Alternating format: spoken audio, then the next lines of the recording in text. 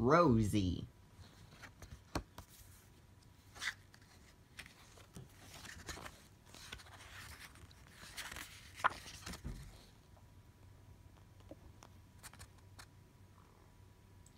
This is a story about Rosie, a chirpy tank engine who liked to copy Thomas. This made Thomas cross until one day, Rosie proved just how useful she can be.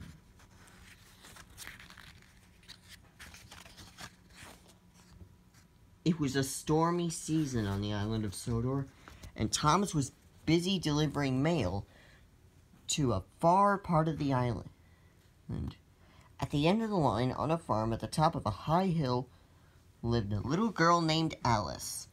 Today was Alice's birthday, and Thomas was delivering all her birthday cards and presents. While Thomas was with the station being loaded up, Rosie, a little purple tank engine, pulled up beside him. "Hello, Thomas," puffed Rosie. Her puff was almost like Thomas's. Rosie tried to do everything just like Thomas. She tried to wish like him. She tried to whistle like him. Rosie liked Thomas so much that she wanted to be just like him. Thomas didn't like this. It made him cross. "Where are you going?" asked Rosie. "To Alice's birthday party," replied Thomas. "I'm taking her presents to High Farm. I'm going to make sure she gets all of them in time." Just then, Harold swooped down. "I'm afraid there's a storm warning," he whirred. "You have to be careful on those high tracks, Thomas. The winds can cause a landslide up there." Thomas didn't want to let Alice down. "High winds don't bother me," he puffed. "Or me," puffed Rosie. "I can come as your back engine." But Thomas didn't want Rosie to come. "No, thank you, Rosie. I'll manage on my own."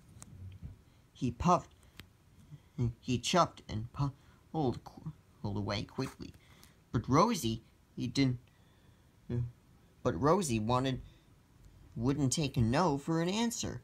She cheekily followed after him. Thomas speeded along the line to High Farm. His engine was working very hard. The sky was growing darker and darker, and soon it was pouring rain. "Rosie can't follow me now," he thought. "She's not strong enough." But Thomas was wrong. Rosie, he was following right behind. She whistled cheerfully. Thomas was very annoyed. When Thomas came to the next junction, he could either take the longer or easier track to High Farm, or the shorter and harder track. Thomas knew that the longer way was safer, especially in stormy weather. "I'll take the shorter track," he wished. "Then Rosie won't follow me." Thomas puffed furiously up the steep track as the storm grew stronger and stronger. Thomas was sure Rosie he couldn't be behind him now. All of a sudden, there was a loud crack. Stones tumbled down on the bank in front of Thomas. They covered the track completely. Thomas couldn't go forwards. "Cinders and ashes!" he cried. What was Thomas going to do now? He still wanted to deliver her Alice's presents, but the track was blocked. "I'll just have to bash my way through," he thought. Soon Thomas was up to his buffers in mud and stones. He tried to push them on, but he couldn't. He tried to back out, but he couldn't. Thomas was stuck. whistle. Another engine was coming up the track. It was Rosie. Thomas felt very silly.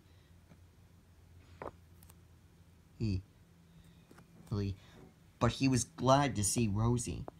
"I'll go and get help," she chuckled. "Wait," peeped Thomas. "Would you deliver Alice's presents for me?" Rosie was very happy that Thomas had asked her to deliver Alice's presents. "Of course I will," she puffed happily. Soon Rosie was coupled up to Thomas's trucks. She pulled away and steamed back to the longer, safer track, back to High Farm. Thomas was waiting for Rosie.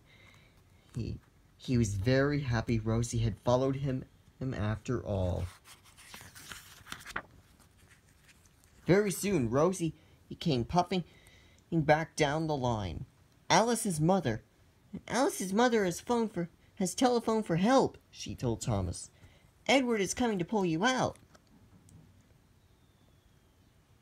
Then Thomas noticed that Rosie had a passenger on board. It was Alice. Thank you for making sure I got all my presents," Alice told Thomas. "They were very nice." "I couldn't have done it without Rosie's help," chuffed Thomas.